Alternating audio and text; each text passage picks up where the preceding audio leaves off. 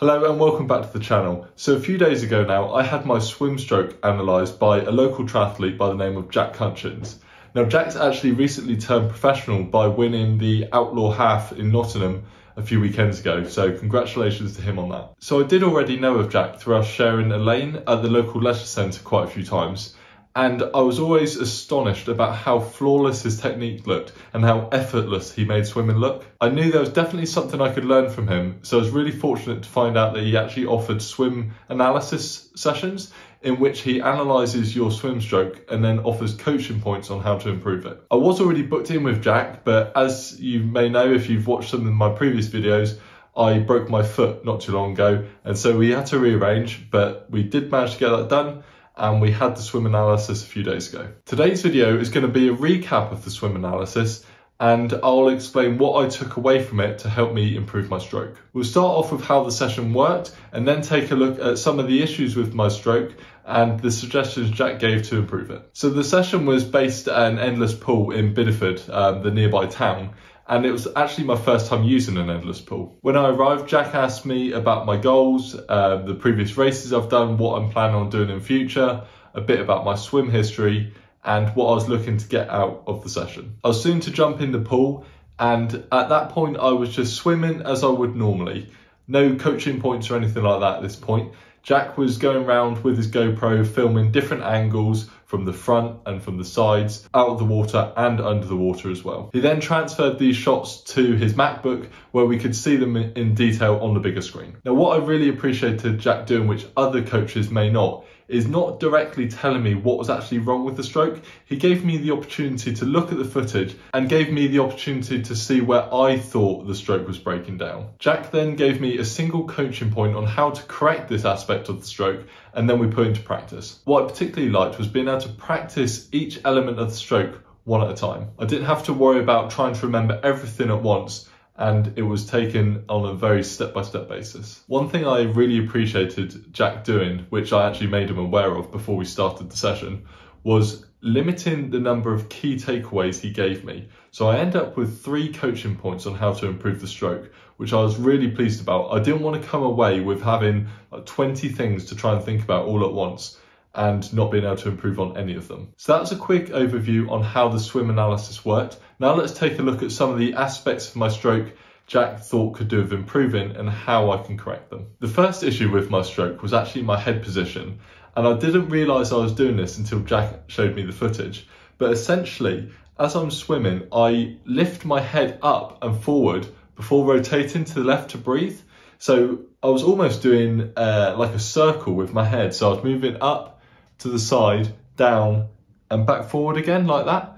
So something to work on was keeping my head in a fixed position. My key focus is to keep my head in line with the spine and only rotating it with the body when I come to breathe. Something else Jack picked up on was that I tend to face directly downwards to the bottom of the pool, whereas I should be looking down and slightly in front, maybe 1 to 2 meters depending on the depth of the pool. This is where I need to keep my head fixed when I'm not breathing, and again when I am breathing, just rotate to the side, no backwards and forward motion. The second coaching point I got was on the hand entry and the extension. When we reviewed some of the footage, what I was doing with my hands was quite interesting. So with my left hand, I was entering the water at an angle, which I'll come to in a minute, and it was actually crossing the midline. Whereas my right hand is again entering the water at an angle, but also to the opposite of the midline, if that makes any sense.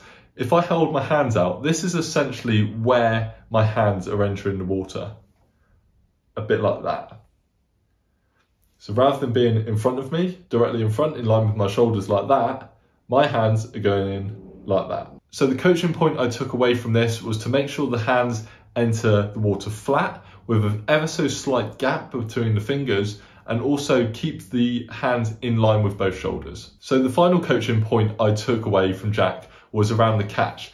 And based on what I've done so far, I think this is going to be the hardest one to try and correct. So what we found was that after my hand had entered the water and my arm had extended, there was too much downward pressure and not enough backward pressure. The focus here is to drop the hand, wrist and forearm below the elbow, making sure that the elbow goes over the wrist and that the forearm is kept vertical throughout the stroke. My hands were getting a little bit lazy, so I was leaving this position too early. So another key takeaway is to extend this movement past the hip. It was really quite interesting seeing the footage.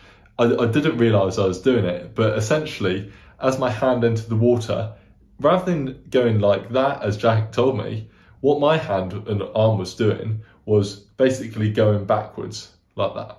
So my forearm was essentially parallel to the bottom of the pool. So they were the three major issues that Jack found with my stroke and the coaching points I was given on how to correct them. So I just wanted to talk now briefly about my experience in swimming in an endless pool. So as I mentioned earlier, this is my first time in an endless pool. And to be honest, I found it a little bit awkward, but I think that's mainly due to my size. So I'm 6'5", and it felt like I was constantly touching the end of the pool where the current is generated from. I'm also not used to swimming in such shallow water, so I do wonder if part of this threw off my stroke a little bit. There's also seating around the outside of the pool as it's used for rehab and as part of a spa. Now this limited the space a little bit, and I was a bit conscious about not being too far back in the pool where my feet were kicking the seats, but not so far in front that my hands were catching the front of the pool. Now, it was definitely a good experience to be able to swim in an endless pool, but even if money weren't a factor, I probably wouldn't go out and buy one. So the overall experience with Jack and the swim analysis was fantastic.